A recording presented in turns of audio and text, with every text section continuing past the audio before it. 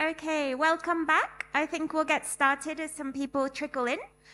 So my name is Diane. I'm a senior research fellow at SEI here in Bangkok, and I'm delighted to lead today a session looking at urban futures in a changing climate, focusing on the Mekong region. Today's session will start with a brief recorded presentation from a participant who unfortunately couldn't join us in person, and then we'll have a dialogue with our three in-person panelists, and then some time for questions. So I'm sure you're very aware that the Mekong region is becoming increasingly urban over the coming decades. And so we need to prepare our towns and cities for both slow and rapid onset climate impacts. This has implications for things like provision of affordable housing, infrastructure, services, as well as health and well-being in cities. So we'll try and consider some of these issues to see how we can achieve more resilient cities that are also inclusive of everyone in the city. So to kick off our session, we have a recorded presentation from Dr. Jianbin Wang, who's based in Australia. He's the Chief Innovation Officer at Water Sensitive Cities at Monash University, where he is promoting multifunctional infrastructure and applies circular economy approaches to deliver water-sensitive city visions. So let's start with that presentation. Thank you.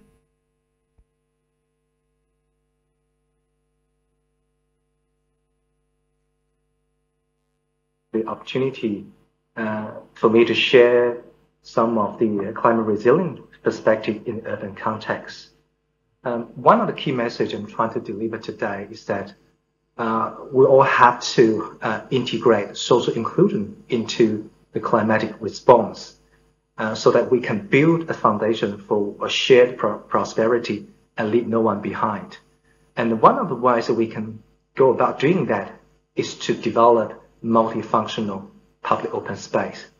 And because it's multifunctional, it can deal with multiple climate scenarios and therefore deliver multiple benefits to the community.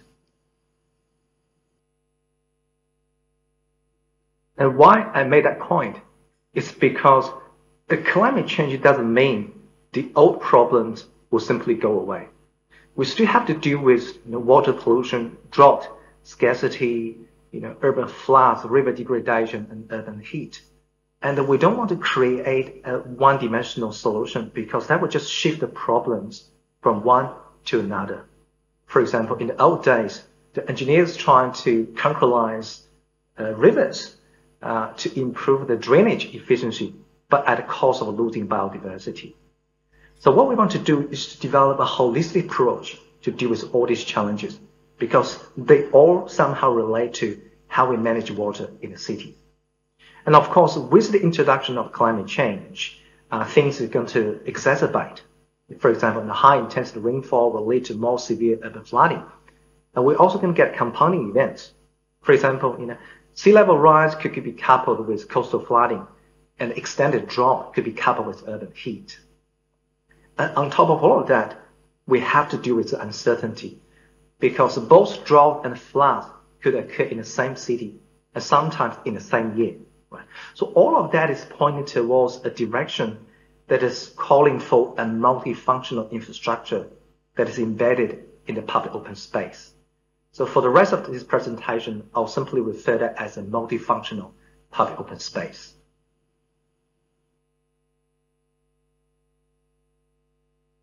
You may wonder why multifunctional public open space will help facilitate social inclusion into the climate response. I'd like to draw your attention to this diagram produced by the World Bank. It says that the most relevant aspect of social inclusion can be clustered under three domains: the market, services, and space. So if you think about our proposition of developing multifunctional public open space, it means that the multifunctionality will deliver a multiple ecosystem services and therefore benefits. And because it is within the public open space, it can ensure the services and the benefits will reach all communities.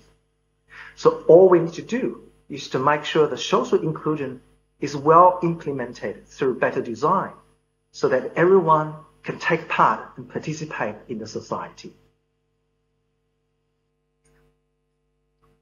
So let me give you an example of what we mean by a multifunctional public open space.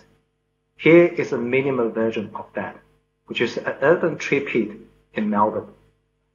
So how this works is that the tree pit is actually sunken down from the road surfaces, and there's cut openings on the side, so that every time it rains, the stormwater generated from the road surface will flow into the tree pit first. The water gets attenuated on the surface before the water slowly percolates downwards through the soil, through the root systems, before the clean water gets picked up by the stormwater pipe. So in the process, basically we get a better and healthier tree roots. Why? Because every time it rains, the tree will get a drink, which we refer as a passive irrigation. And also the nutrients that is contained in the stormwater is going to be retained and recycled for the tree growth, nitrogen and phosphorus, and so on. And once we get a better root system, we're going to get a much better canopies. Right? And if you line up the whole street with such tree pit, we'll get a much better canopy shading and therefore microclimate improvement in the streetscape and also improve amenity. Basically, those multiple benefits we just mentioned about is going to benefit all the communities live along the street or anyone walked along the street. And that was a simple example from Australia. So for the rest of this presentation, I'm going to walk you through a number of case studies in a developing country context, for example, China and Thailand, to give you the confidence that the multifunctional public open space can be built. It can be built really well. Here you see a civic plaza with constructed wetlands in the city of Kunshan in China. So what we have done in this project is to incorporate a range of constructed wetlands within this public plaza, so that every time it rains, the plaza runoff actually flow into the wetland first. Water get attenuated, water get treated before the clean water discharged in the nearby canal. And in the dry days, those wetlands is used to maintain a large ornamental pool, which you see on the top right, to maintain water quality through recirculation, very much like a dialysis system, so that there's no potable water required to support this water feature. Everything's done through surface water. Really interesting in this project is that we have not developed an engineering solution, but rather we have created a very unique ecological landscape, blend well from the rest of the public open space. As you can see here, the wetland turned out to be a mini aquatic botanical garden, and we're able to bring the biodiversity back into the city. So all the communities who have access to this public plaza will benefit from a range of ecosystem services provided by this wetland. So there's an important message I'd like to pause and highlight, which is the climate resilience do not just focus on buildings. In fact, it should go beyond the buildings and look into the public open space, because that's where the investment is going to benefit the vulnerable and disadvantaged groups in the society. And the beauty of this is the public space, when it's contained in multifunctionalities, it actually become completely scalable. We can do this from streetscape to the precinct scale and all the way to the city scale. So let me walk you through a further few case studies to demonstrate this point. So what you see here is Kunshan Forest Park. It's a 200-hectare park that used to be just a forest park with large lakes in it. And the lakes used to be isolated from the rest of the city because they worry about pollution and contamination. What we have done to the project is to introduce a range of constructed wetlands into the park so that the wetland will be used to maintain the water quality in those lakes, such that the lake can be reconnected back to the city river network So it can participate in the large flood mitigation schemes because we know the water quality of the lake can be restored post events. And the beauty of this is we also work with the local landscape architects to introduce a very sophisticated a network of pedestrian systems so that we bring people back to these nature capitals and everyone can get access to this beautiful forest and wetland park and enjoy their day-to-day lives. And a recent study by the World Bank shows the benefit-cost ratio for the forest park is 2.7, which means that every dollar invested by the Queensland government into the park, you're going to generate $2.7 back in terms of economic benefits to the whole society. And what you see here is a multifunctional city corridor in the same city of Kunshan, along a 40-kilometer long elevated ring road. We call this a gray, green, and blue corridor, where gray is for traffic, and green is for ecology and landscape, and blue is for water.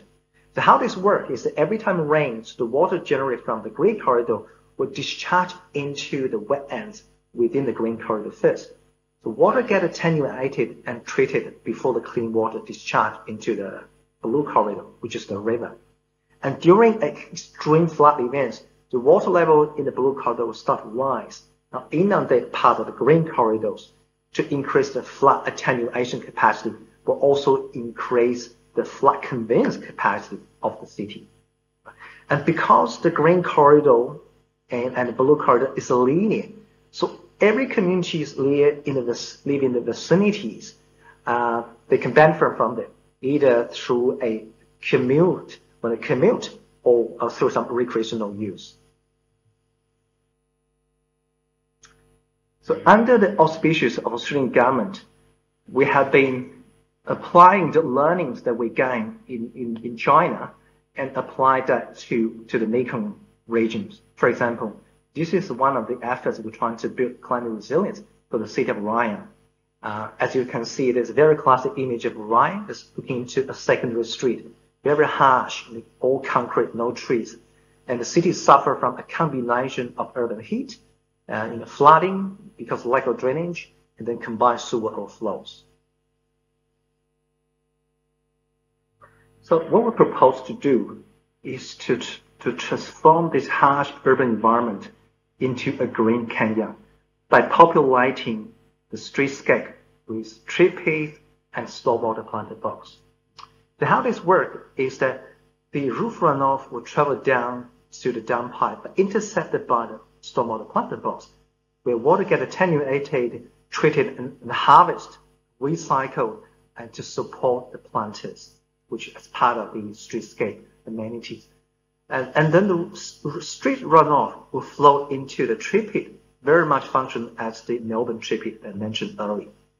So a combination of this initiative will start to help reduce the combined sewer flows because we start to effectively separate stormwater from the wastewater. And in doing so, the trees and planted box are passively irrigated, and they start to dramatically influence the microclimate in this urban environment. And if we're not smart enough, we can start to integrate a range of urban furnitures into the tree pit and the planted box, such as dining tables, chairs, and benches, to improve the amenities for the communities living in the vicinity. And hopefully, the government will build it one day. All right, so this is my last slide, which we're back to the city of Kunshan, looking at the Smart City Demonstration Park. So what the government have done is to transform what used to be underutilized a rubbish dumping ground underneath this electricity corridor into a very nice park. The park is designed to be floodable and with a lot of water quality improvement systems in the park. More importantly, it integrates a lot of interactive water features so that it starts to bring the amenities back to the nearby community. And what we see in this project is that it gives us a lot to think about when we talk about building urban resilience. We do not just focusing on the beautiful city centers, but also looking into the marginal areas, those vulnerable groups, and give us a lot to think about where to start this process and how social inclusion play a role in the process so that we leave no one behind in this journey. So with that, I thank you very much for your time, and I wish you all the best in the panel discussion and the rest of the conference. Coben Crab. Great. It was lovely to have that introduction, and the city of Kunshan certainly looks like it's got some lovely parks, and I think we can always do with more green space in our cities. So now we will shift to our panelists here. So I will first introduce them, and then we'll work our way through a round of questions. So we have Mr. Anouxay Phommalath, who is a freelance consultant on environment and social safeguarding, gender, climate change, and DRR, and land management. And he currently works on regional land use planning, spatial analysis, and is the Lao PDR focal person with Ramble as an environmental specialist for the second Strengthening Higher Education project at Savannakhet University, new campus construction funded by the ADB. Beside him, we have Kun Somsook Boonyabancha, chairperson of the Asian Coalition for Housing Rights, or ACHR, an organization working on urban poor housing development in Asia. Kun Somsook, it was actually my first boss. I worked at ACHR after my PhD.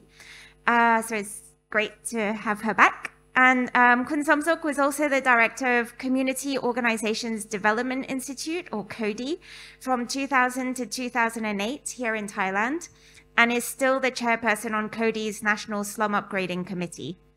And finally, we have Ms. Shom Teoh, who is program manager of the ASEAN SDGs Frontrunner Cities program, which is one of ASEAN's flagship regional platforms supporting innovative bottom-up actions by green cities, reporting annually to ASEAN environmental ministers. Shom has spent over a decade managing grants, technical assistance, and networking city services for ASEAN's frontrunner cities. So we have a nice mixed panel here today, so I'll get us started. Firstly with Kun Somsook. So Kun Somsook, you have spent many decades working with urban low-income community groups in the Mekong region who are trying to improve their housing and access to services using their own funds and resources. How can governments continue to work with them better in this process? And is there a role for the private sector, do you think? Okay. Well, I will speak from my experience as the person who actually support the work in Asia and in Thailand. In Asia, we used to support this urban community development process from the ground up, from the bottom up, to link with the city and the other agency and to develop a citywide approach in the Asia countries as well as in Thailand. Thailand now we support the community, urban poor community or even rural community to work with the city and the ward, the provincial government and so on. So to answer Diane's question, I would say that in the process in which I work in the region as well as in the country, we look at the people as the center, the community as active actor. You see so many countries in the world where they have housing policy, but the housing policy from top down may reach up to a certain level, except when we start looking at the poor people themselves and trying to see how to make them visible group in the society, and they are active and they are part of the change making. Yeah, so people center and find a way that people become the active actor. People become the focus of whatever assistance, and find a way to link them together into a network. And from the network, you link with the other support organization, the civil society, the institution in the city, and also the city government, building a coalition of community support organization and the city government, and to make them visible, to make them active, to find a way that community themselves have the information, and they are the one who have active action. They have the passion to lead the physical change. Yeah.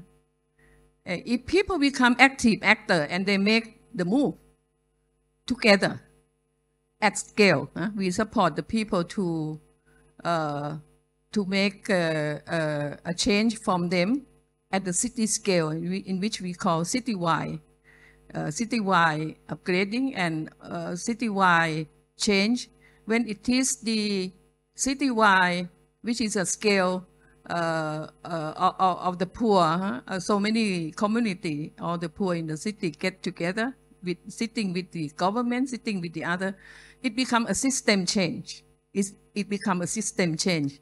It's not just a welfare approach, a very sporadic welfare activity, a little bit here, a little bit there, no relationship, and then it dies. So it's very important that it continue, it link, and people also learn, and they make the move with the support of the maybe civil society or the organization. We have the institution here in Thailand called CODI, Community Organization Development Institute, in which we institutionalize the people-driven approach.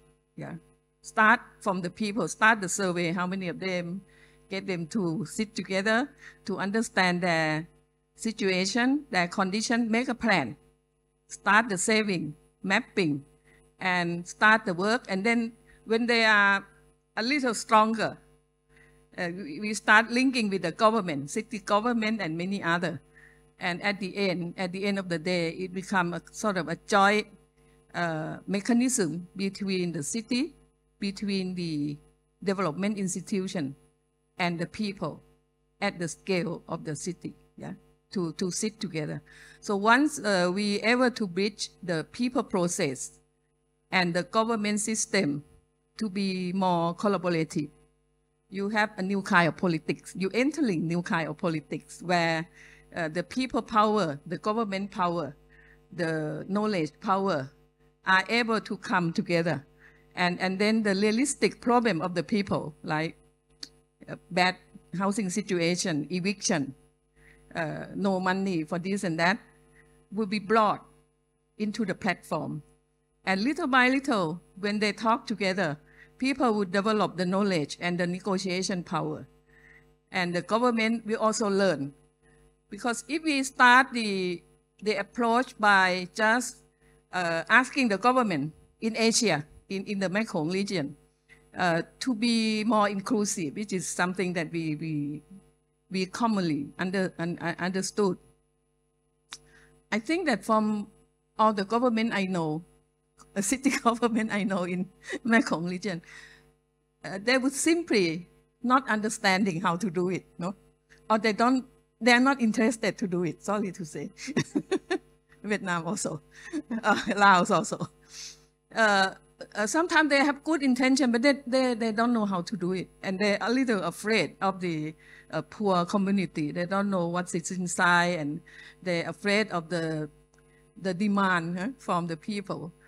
So they have to learn that people are the answer. People are the solution. Yeah? And then the urban poor housing condition could be better.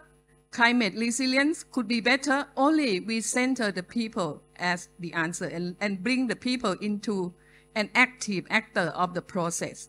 So people are the answer. But we need to know how to work on that. It's not just people, just a few persons to come into the process and participate with the government program. It needs to be organized as a group of community. It needs to have a continued process. It needs to be inclusive, even in any given community, that everybody is a part of that, and have confidence, have plan, have information to move forward. Yeah. So we need professional. We need professional and knowledge how to support this change process. Yeah. I work with the government. I know the government way of doing, you know, in most of the Mekong region, in Thailand also. We develop the institution that we are top down. Yeah, we have the culture of rules, regulation, and you got to follow rules and regulation. Society have changed. Society have changed. We need a little more understanding how to open up and how to build the possibility and the process in which people become a part of the change mechanism. And in doing so, they are growing, they are stronger, and they are a part of the whatever mechanism the government may develop about. And we develop this citywide where we map all the slum communities, and they build a network, and they propose which community would go first. And then we support the budget. Support the budget. This is very important. Most of the budget in our society are top-down budget. Yeah, budget through the government organization is the resource in which the people have to follow the government instruction. We need the kind of budget that would allow more participation, more collaboration, so that everybody have a role to be a part of. In the CODI process and the ACHR, we pass the budget to community and let them be the owner of the project. We send architects to work with the community to make change with them and with the city as well. And now we have all the city committee where the city authority, community network, the civil society, the architect, the professor are all sitting together. I think that is the kind of direction that we should look, and we can find several possible answers for housing, for climate change, for environmental development, or even quality of life. Great, thank you, Kun Somsook. I think I have seen for myself the possibilities that is offered by this sort of people-driven approach that isn't just top-down but is networked as well, and it's about engaging all the relevant stakeholders at city level. So now I will move on to Mr. Anouxay. From your experience working in Laos on the new town developments, can you explain some of your experiences of successes and challenges in terms of trying to ensure a more inclusive urban governance approach?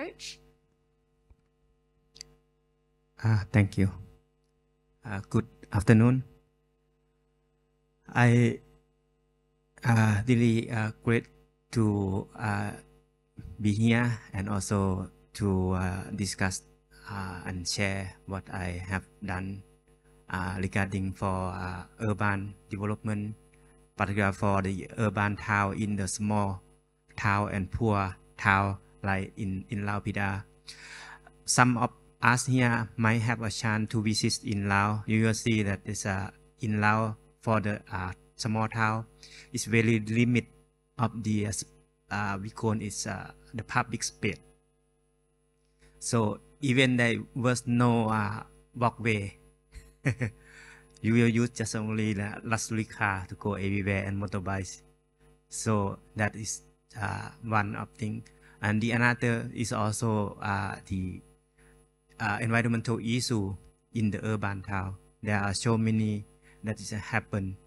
So I was one of the team who support for the urban town. I will give you some example that what we did to provide the better urban environment to the town.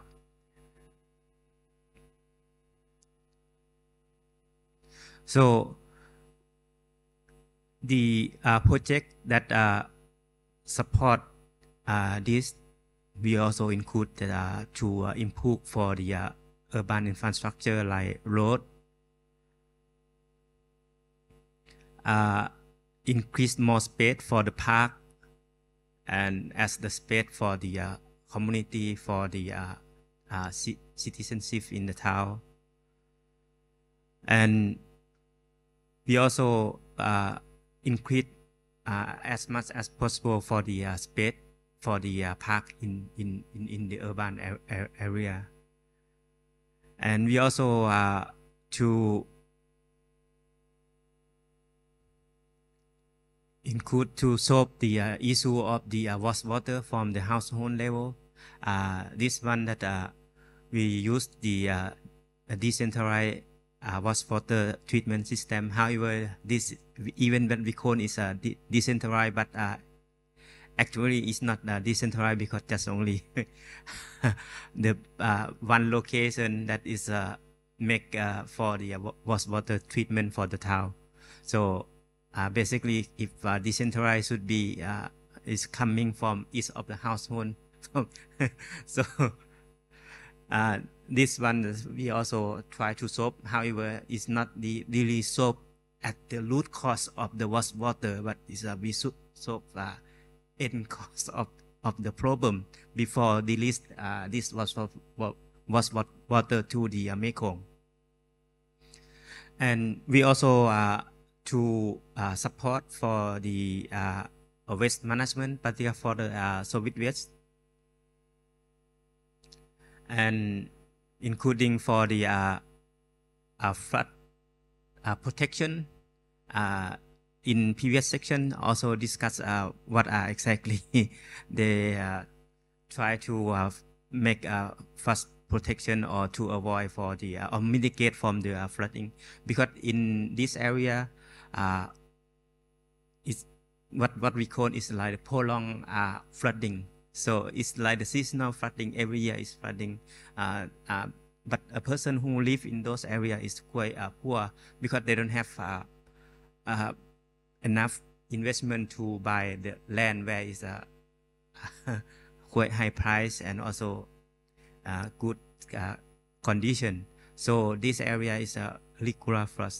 So that's why project to introduce the concept that to make a water gate and also pumping the water out during the rainy season, and also to stock the water for the from the treatment and for the farmer that they can do agriculture in the dry season. And for the waste management, we also support and provide the facility as the landfill construction, and also including for the rigid treatment system, and also have a compost and recyclable. However, all of this, as I already mentioned previously, we not really solve at the root cause. We solve at the end of the problem. It's not exactly that we go and then to solve where it originates of this issue.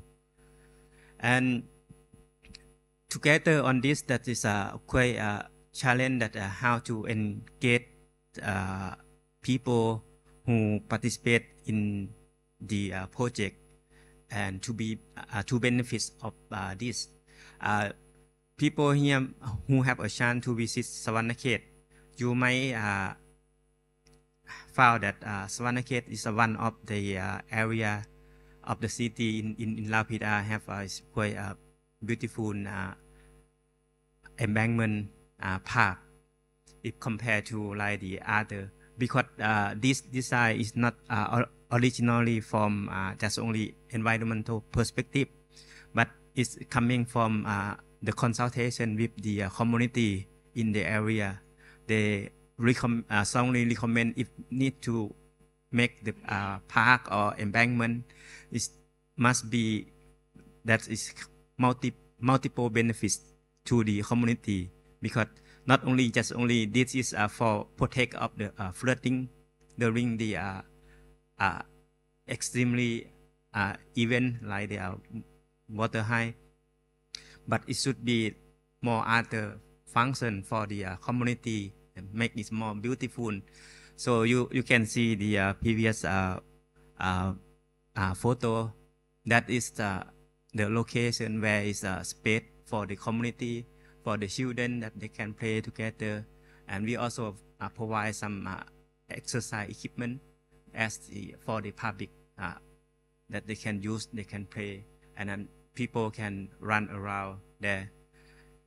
And for one of the key challenge of this that I found that we try to solve so far is just only solve at not exactly like the root cause of the problem, as I already mentioned. For example, like the waste management, wastewater waste management. But however, that what we can do right now, just only try to make it the best as possible. That's what we can do so far. And basically, we also integrate the other dimension into this support. For example, awareness raising, to try to encourage more people to understand about the waste and to understand the root cause of this and how to solve it. But sometimes it's not an easy to start with it. But for the polluted, it's happened right now. But how to stop some certain issue that we have to decide to solve, even it's not exactly the right point, but we have to do it. So for the other challenge for operation and maintenance, one thing that is also related to the government who make a decision to operate on of infrastructure that project provide. That one also still lack of encourage the society how to engage and cooperate for the operation and maintenance as well. So this is also one of the key challenge, how to sustain of the urban town and how to ensure that urban town is sustainable. And to facilitate this, we also found that right now we also face some issue for in the waste management in Lao Pida as well. Yeah, so I just stop this point and for. Thank you, and thank you for sharing the photos as well, and for highlighting that whilst some solutions are being implemented, there's still a way to go to really address some of the challenges right at their root cause to help the urban development.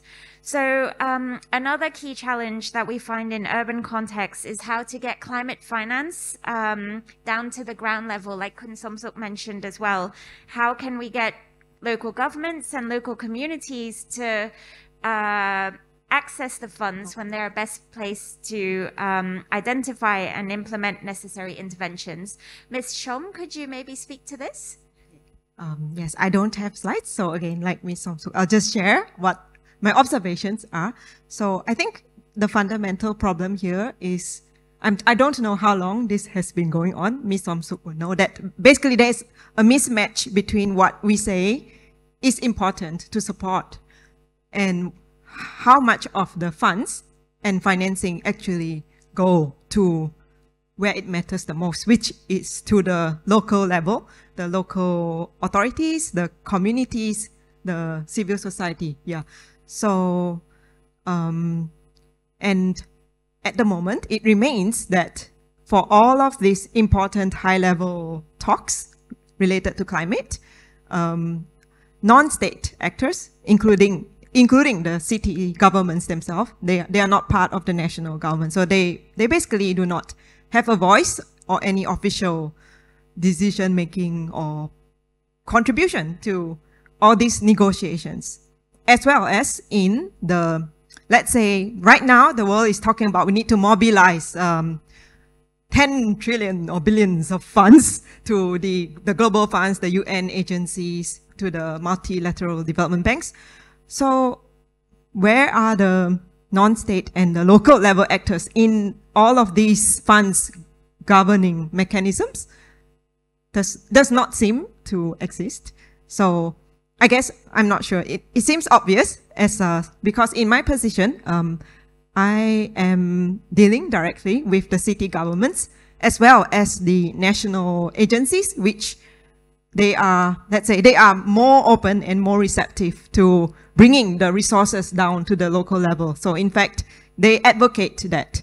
And however, it still remains. So if there's anyone in the audience from that level of decision making. Maybe you can share. So why is it that 90%? I think some literature suggests that 5% or at least not more than 15% of the total public climate finance and also development finance in general, only 5 to 10% will flow to the local level. So there's a lot of complaints actually in the ASEAN community which I work with, that there's too much events, too much workshops, too much on writing reports and research. Of course, these are very important, right? But they are also, we need to balance that. We need to balance that part of the work with the actual actions taken. In fact, we may need to prioritize actions. And what we need to achieve now for the transformation and for the challenge that we are going to face, we need to have actually many cases of local actions, slowly and in the long term, developing the capacity and basically just doing what the theories and the reports are telling us to do. Yeah, so this is one thing that I want to share in response to your questions. Yes. Great, thank you so much. Maybe that now we can move on to thinking about climate resilience specifically. So if we're looking at urban climate resilience, Kun Somsook, how can we try and be more inclusive of low-income communities and support them in integrating climate resilience into their housing developments, infrastructure developments? You already touched a bit on this, but maybe very briefly, is there anything else you would like to add? We're running out of time, so we'll be quick on this round.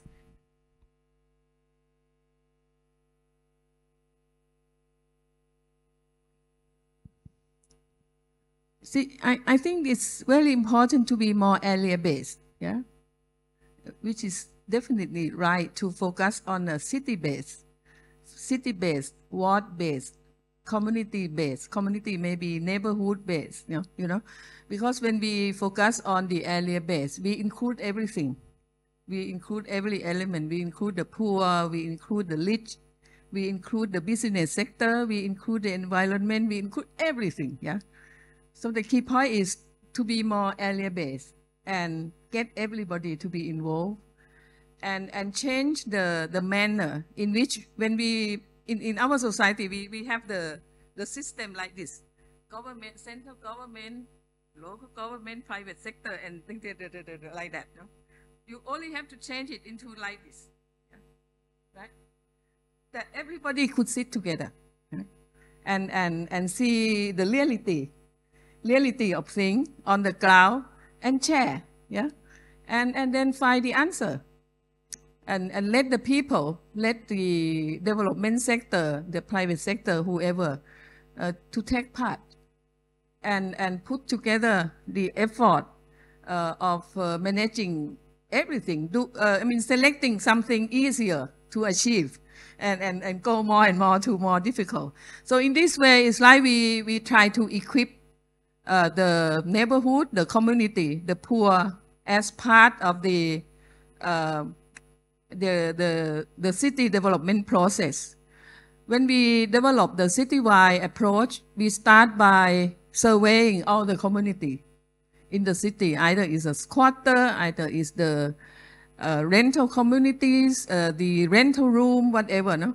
And then invite them into a process to see how we could plan and link with the city, link with the land authority, whatever, and see how we little by little would find a way to collaborate and to develop the solution in which people have to do a lot of homework. You have to do a saving, so your finance would start moving.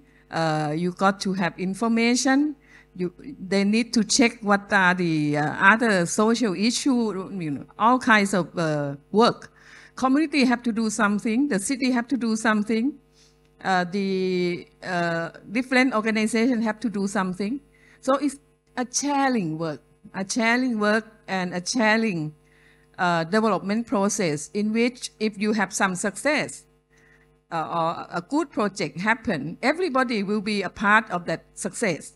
It's not scattered as one project there, one activity over there, and no relationship. So the area base will be able to link up things together, link up the actor together, and try to see how every party could be a part of the possible development process in a more holistic picture. I think that it sounds so simple, no? But in most of the city, it's not this picture. The point is that we link this into a more communal process, a more holistic process. This is a shared power. And I say that shared power because in the existing system of any city, any Mekong region, country, or whatever, it's not the right kind of shared power to make things happen. If things going to happen, it happens because of some kind of power.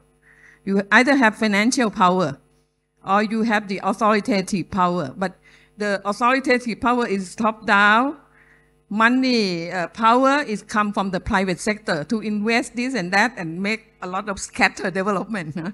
So if we link people to be in the same picture and share, and everybody know what's going to happen and how to replan, how to rethink, how to get everybody involved, is a shared power. Once a shared power is possible, then a shared development will be possible, and everybody will be inclusive in different manner. Yeah. Thank you. Yes, I think the area-based approach is really a great concept for trying to get a really inclusive approach to urban development. Ms. Shom, could we maybe think about this kind of inclusive approach to a transition to low-carbon cities? Do you have any suggestions? Well, yeah. So low carbon development and low carbon cities, usually they are, they're dealt as a different stream from resilience city or adaptation or others. So, well, let's say if low carbon city is realized, there are potential for the society, the marginalized group, to have better quality of life and well-being. Let's say, if we change the infrastructure, the buildings, the transport, the industrial process to be cleaner and to be based on clean fuels, then air pollution will reduce. There will be also much more greening kinds of projects, so that benefits everyone. Then there's also the lifestyle and value change that is happening in low carbon cities.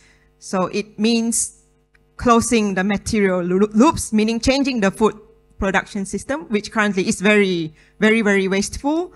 For example, dealing with the waste and then separating it at source, turning it into compost, as we heard from the session in about food security. That will generate new jobs, and usually these jobs can benefit the lower income groups, because usually these jobs are seen as not classy, not prestigious. Yes, so these are some of the examples that it will benefit. But then I think there's not enough discussion about the upstream and downstream effects of low carbon cities, because if we really have that low carbon model implemented, it means we will have a lot more demand for metals and resources to have the solar panels, wind turbines, and the batteries. So these actually have terrible effects on wherever the mining is going on. So by some estimates, by 2050, let's say we electrify the energy systems, the transport. I think I've read estimates that we need 5 times more metals than what is the currently available amount from the current level of mining operations. And also, we have not talked about the impact of all these disposal of these solar panels and all these electronic and hazardous waste. This is a long-term issue. We need to pay attention more. Thank you. And I think often those who are most exposed to the hazardous impacts of waste products are low-income groups who are working in waste sorting jobs.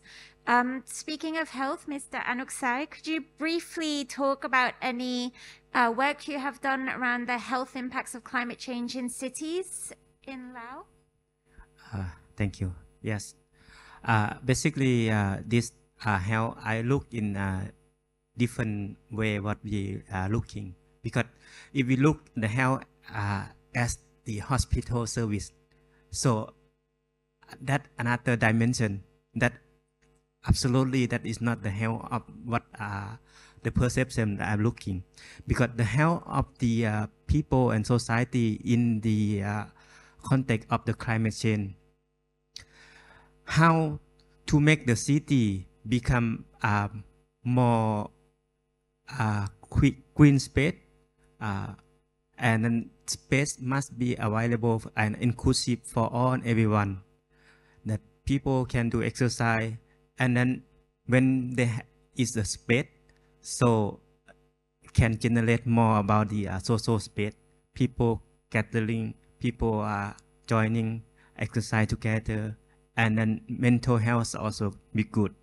And the dimension of the environmental health in the city must be as the priority, that to how to solve the water, how to solve the solid waste, and also solve the pollution issue that what the project that I already introduced. For example, if occur the flooding already, this is generate the issue to the health of the community and affected person.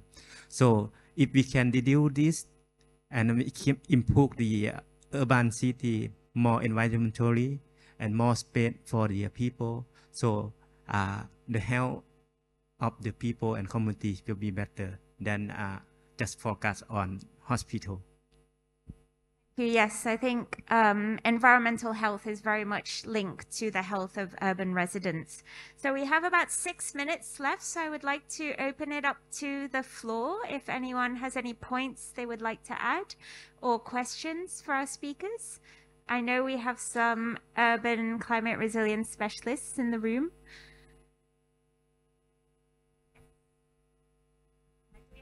Do we have a microphone? Thank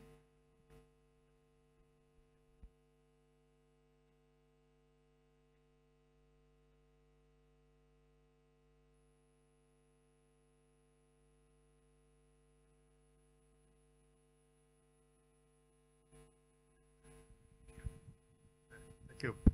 Abhichai, Independent Development Specialist. Maybe the question more to Shom, because you work with ASEAN, no? I mean, I know that ASEAN has so many city kind of projects or initiatives, right? You have the ASEAN Smart Cities Network, it has a ASEAN Sustainable Urban Strategy, and you know all these. But then in your experience and exposure to them, I mean, how helpful have they been to respond to, let's say, the needs on the ground? I mean, after all, ASEAN always talks about, oh, we are covering 650 million people, poor or rich or whatever, and an urban area is another important area and so forth. Or maybe any of the other speakers who may wish to chip in. Thank you. Kun Apichai, can you clarify a bit more how effective or how beneficial have they been? Is that your question? Yeah. Basically, I mean, yes. ASEAN was created to help develop the whole region, right? The 10 countries, and also to address any of the problems, right? Including urban problems. And how about urban? And then now with urban, intersecting with climate, intersecting with air or pollution or water pollution or whatever, right? Yes. So and they give out awards, right? Every year, this Environment Sustainable City give out awards. So what and how do they help them, or is there some incentives or what? In other words, I want to know what is the scorecard of ASEAN on this. I'm not aware of any scorecard. But first, as the point I mentioned, the funds that actually flow to the ASEAN cities, Kun Apichai, it's not. I don't have the figures, but my observation, it's not 50%. It's not 40%. So very minority of the projects actually provide the grants or project funds to the city level. And sometimes these funds also flow to the communities that work closely with the city government. So I would say, yes, I cannot say how beneficial, but they are beneficial. And I think the strategy is like, we don't realistically expect a regional organization like ASEAN to be able to help all the cities. So we need to strategize. We need to target the top 10 or 20% of the front-runner cities. And we need to give the scarce resources that we have already to them. So I think more and more we see greater recognition of the need to have projects for the cities. But the thing is, what is still not moving is that the funding sources and the funders, they have not yet translated this demand into the supply. Yeah, this is, I'm not sure. I think you have a longer perspective than me, but ever since I have been involved, it has almost been the same. 90% of the funding and technical assistance is not in the form of ground projects. Yeah. So we need to, if we want to solve this problem, we really need to know why, right? We really need to know why this happens. And if we accept that, okay, this will never change, then we need to think about where are the alternative sources of funding. It cannot come from public climate finance. It must be from private, private sources, philanthropy or crowdfunding. So these days, what is good is that we have new technologies, and we have city governments now. They have more experience about international cooperation, and they know how to make themselves visible and stand out. They can attract other supporters, not only from funders alone.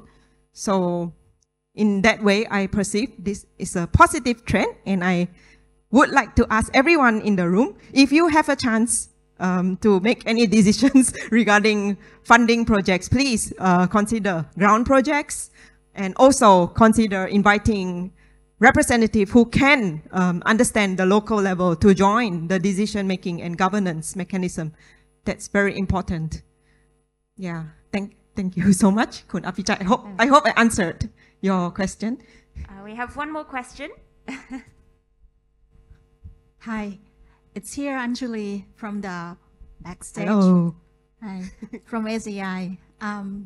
I just would like to know about your experience because you have been working on the cities and many of the cities, especially the support from ASEAN, that you may experience some of the funding just goes to them.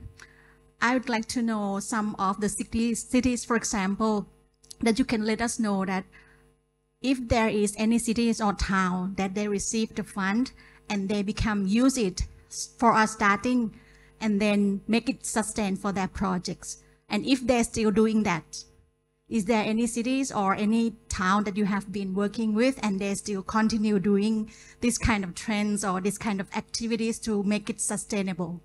Thank you. Yeah. No, I'm not from this side. Yeah, Kun Anjali's question is like, if we provide funds, right, to the cities and they have a project, will they sustain it by themselves?